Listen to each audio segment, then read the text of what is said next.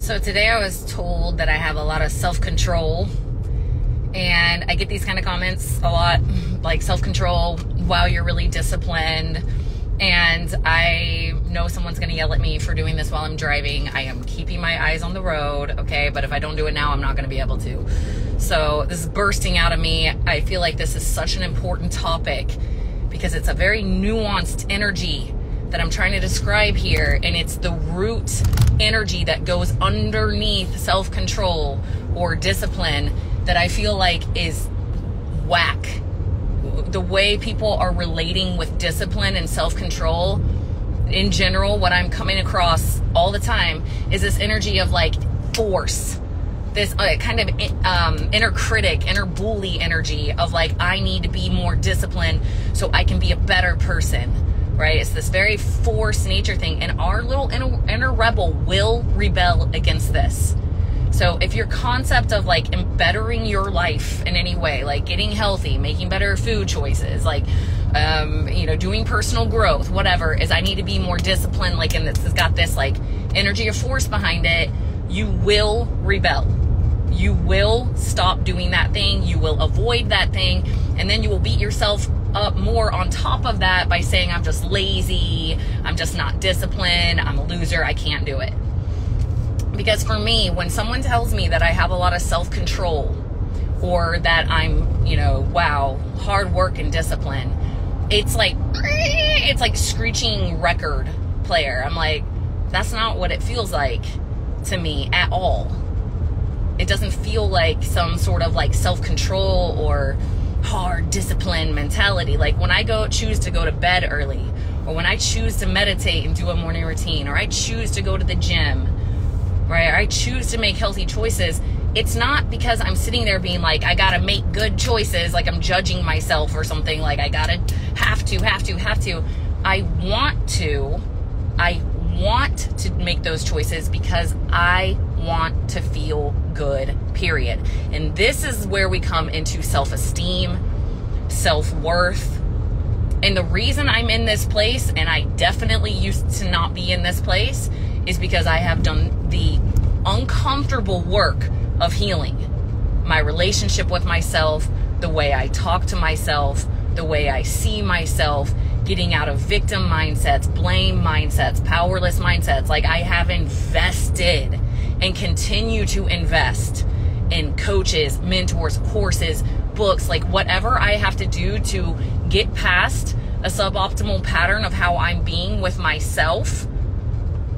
I invest in that, and that has resulted in me having a healthy relationship with myself and esteeming myself higher and having enough self-worth to know that I am worth it and capable of making changes. To know that, let's say like last night, right? Going to bed.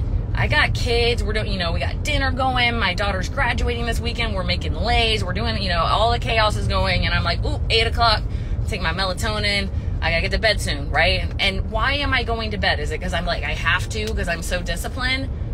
No, because I have tracked and noticed how I feel when I do that. I mean, I have physiologically tracked, and I have tracked in terms of how my day goes the next day, and I like it. I like it a whole bunch. I like how I feel when I go to bed early and get sufficient sleep and get up early before my kids, and I have this power morning where it's quiet and I'm watching the sunrise and I'm meditating and I have time to start my day slow, be off of my phone, just be in this vortex of magic. I love that shit. I have learned that I love that, and I want that for myself. So it's not when I go to bed early, I'll use that one. It's not like I don't feel inside like I'm being disciplined. Like technically, yes, is that discipline? I guess. But the energy behind it is I want to feel good. I want what's best for me. When I'm, driving around and I was getting, let's say when I was getting out of my fast food lifestyle that I lived for most of my adult life of McDonald's, Taco Bell, Wendy's, you name it. When I was getting out of that even, it was, I want to feel good. I want what's best for me. So no, that food is not worthy of this body. I'm going to go home and make something. So was it discipline? Yeah. But it wasn't like you can't have that because you need to be healthy. It wasn't like that. It was, I want what's best for me. I want to feel good. So with any of these habit changes, right? When we see these self-defeating, self-sabotaging things, these always boil into two things, in my opinion. One is the energy of the changes, the energy behind the discipline or the choice to change is one of pressure, one of shoulds, one of you have to do this to make X goal so you don't look like a fat slob loser. It's an inner critic, inner bully, pressured motivation behind the discipline. That, no bueno. It's not sustainable. You will rebel against it. You will have self-sabotage because nobody likes to be like that. What if somebody right now was telling you you have to do 100 push-ups and you don't want to? It's like, no, do it right now. It's kind of like F off. And that's how you feel inside of yourself when you're coming at it in that I have to, even though I don't want to. You don't want to be in a, I don't want to do this, but I'm going to make myself. You got to work with the subtle energies underneath of it of, okay, what do I actually want here? I want to feel good. And I'm doing this thing. I actually want to do the 100 push-ups because I am pushing into what I'm capable of. I want to do it. I think people pride themselves very often on making themselves do things they don't want to do. And I'm calling bullshit on that because I'm like, yes, you do want to do it or you wouldn't do it. Period. You may not feel like it. You may not be in the mood, but underneath it all, you want that for yourself, and that is why you're doing it. That is why you are not learning how to play the trombone or knit right now because you don't want to. But if you're changing your food and your exercise habits or you're starting to meditate or sleep better, you are doing it because you want to do it at the end of the day, right? And when we really sit with that and we come into a loving energy of why we want that, like, I want that because I want to feel good. I am worthy of feeling good. I demand from myself to feel good. Now we get into sustainable change, right? So discipline, when I see people, say like, oh, I'm just not disciplined, all I hear is two things. Either I'm in this relationship with discipline where I think it means force. I really want to do something else, but I'm going to force myself to do this. It's all convoluted. Or the other one is they don't really feel worthy of these changes. Haven't done the deeper healing work with themselves. So it's like underneath the water, under the surface here, it's this feeling of like, it's not going to work anyway. I'm never going to get there anyway. So F it when it starts to get uncomfortable. So that's why you got to like go to therapy or get a mindset coach or at least start reading some books or, do a course or something to improve your relationship with yourself, your worthiness, understanding that you are worthy of that and you can do it. But when you got this little inner bully, inner critic running the show all the time because you lack awareness there, because you haven't taken a deep dive into any of this, that's why you keep self-sabotaging, because your idea of living a better life is pressure the crap out of myself and under the surface keep telling myself that I'm not worthy of any of it. That is why I became a mindset coach, because I got sick of just skimming the surface with people and they're like, oh, I just kind of stopped. I keep effing up every weekend or I'm not doing the thing anymore. And I'm like, I'm sitting there like can blatantly obviously see why this is happening. I'm like, there's a whole bunch of internal shit going on here that we need to address. And I know it and I see it because I went through the freaking process myself. So that is why I deep dove into mindset coaching, educating myself, hiring other mindset coaches, creating my own programs, because this is everything. This is the root of all of it. All this unconscious stuff you've got going on, and you just keep getting the same results over and over and over, is a result of not only your conscious issues, but your unconscious ones. So it's not like you're sitting there thinking, I'm not worthy of losing weight. I mean, maybe once in a while, but most people are not consciously thinking that. It's just a subconscious, unconscious program that's running the show. Is I'm not worthy of success. I'm not worthy of health. I'm not worthy of blah, blah, blah. So we got to get to the root of that stuff. So that is why, like, I see all of this unaddressed, and then people just want to brute force themselves and pride themselves on disciplining themselves into doing things that they don't want to do and don't actually believe they're ever going to achieve. It's like self-torture. So the answers are: 1, you have got, if any of this resonates with you, dive into your healing work. Hire a coach, hire a therapist, hire whoever speaks to you. Okay? We do this work in higher coaching. This is I would say, you guys see me on social media as this like personal trainer, nutrition, biohacky person. I would say like 90% of my coaching, once you're in higher, is the life coaching mindset part. The healing shit. We got to get to the root of everything. Okay? Then we do the physiological stuff. It's like, yeah, you doing your training? Okay, cool. Any issues? Okay, cool. Let's tackle that. Nutrition? Cool. Let's tackle that. It's like, that's like the basic shit. Okay, cool. Let's test your gut. Okay, let's get that on top of. Okay, what's going on in your relationships? What's going on with your relationship with yourself? What's going on with your mindset? Right? That is the root of everything. So if this is resonating with you, dive into your healing, your relationship with yourself. If you are not willing to invest in help, you are working with the same materials you've always worked with.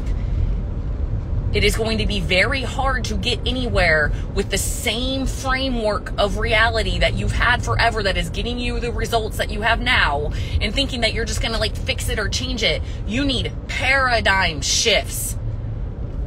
When I drop a paradigm shift on my clients, like it is a moment. They're like, huh? I thought you were going to like be really hard on me and judge me for drinking this weekend. It's like, hell no. We are going to love on that. And we are going to get curious about that and see what is actually going on. And we're going to observe it together. That is what gets you past all these patterns.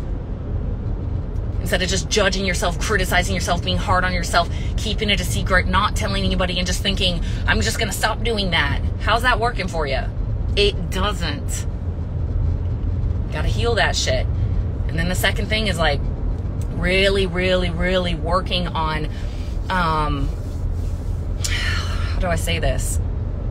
Just wanting what's best for you, right? So in those moments, those difficult moments where you're tempted to go in old patterns, think, what do I want most for myself? What do I want for myself? I want to thrive, baby. Okay, I got this. It's like that. That's what it feels like. Not, don't eat that cupcake, fatso. That shit is never going to get you anywhere. Those type of mentalities drive addiction. And then you don't tell anybody, and you're in this bad mood, and you're like feeling all disempowered and small, and it's like, I'm never doing that again. That is what addicts do.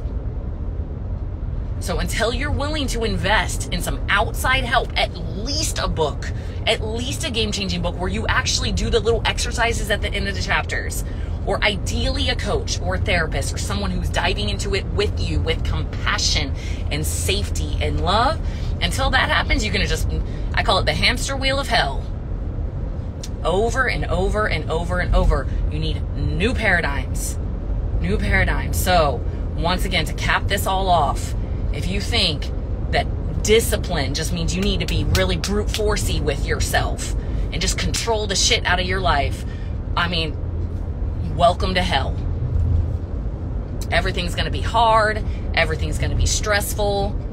And it's also going to be suboptimal. Healthy discipline is, I love myself. I want what's best for myself. So I just simply choose this for myself right now because I remember who I am and what I'm worthy of. And I deserve that. I want that for me. Right? And when the suboptimal patterns come up of like, why do I keep prioritizing everybody else in my life and ahead of myself? I've noticed I only make time for the gym if nobody else needs me. Interesting pattern. Let me love on that. Let me dive into that. Let me get some help with that. Right? It's a loving, compassionate place. It is the gateway to all growth. You cannot actually grow in an area when you're bullying yourself about it, because you will avoid going to the deeper levels because it's a very unsafe place to be within yourself. So if like I ate like a dozen donuts last night and I was sitting here like, oh my gosh, I can't believe I did that. Why do I keep doing that? That's as far as I'm going to go with processing that thing. That's it.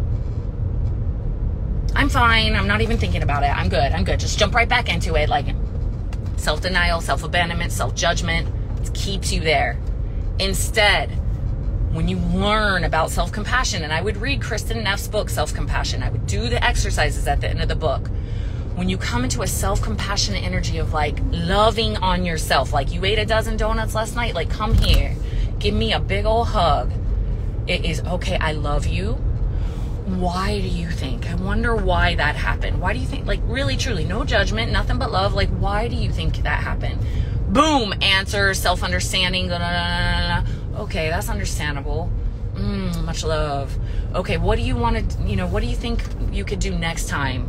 Maybe I could stop trying to work late at night, or maybe I need to actually get a therapist or a mindset coach, because like work is stressing me the hell out, and that has become my new coping mechanism. I don't even know what's going on. It's all a mess in here. So yeah, I need to get a therapist, or I need to get a mindset coach. Okay, can you do that for yourself? Yes. Can you read that book that Tara chick was talking about? Maybe I'll just get Self-Compassion on Audible and I'll start there. Okay, cool. That is how change happens. Not criticism, judgment, you need to be more disciplined, stop doing that, force energy. It doesn't work.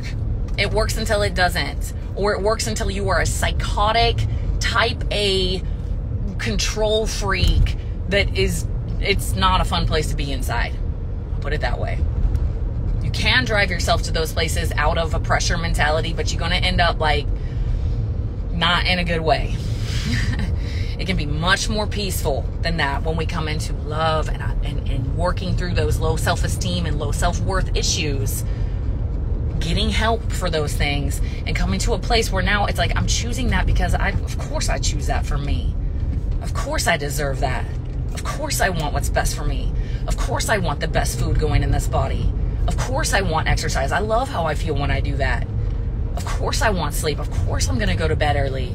Of course I'm going to start meditating. Of course, because I want to, not because I have to or anything like that. It's not a statement of my worth or innate value. It's something I want for me because I like how I feel when I do that. And I demand feeling good because I know my worth. Self-love. That is what self-love is. Self-love is I want what's best for me. And I check in and I listen and I'm compassionate and I'm safe with me and I'm understanding. And then I show up and do whatever is required to help me get past any sort of junk I'm stuck in. And I am willing to invest every little thing I got in it. So if self-discipline and self-control ain't working for you, I hope this has provided some food for thought on why. It's not about force. And I'm sorry I'm not reading the comments, guys, because I'm driving, but I had to get that off my chest. I got a full day. I got to go do an in-person podcast, client calls, whatever. It's the only chance I had. So hopefully this has been helpful. Thank you for joining me. Much love, you guys. Bye.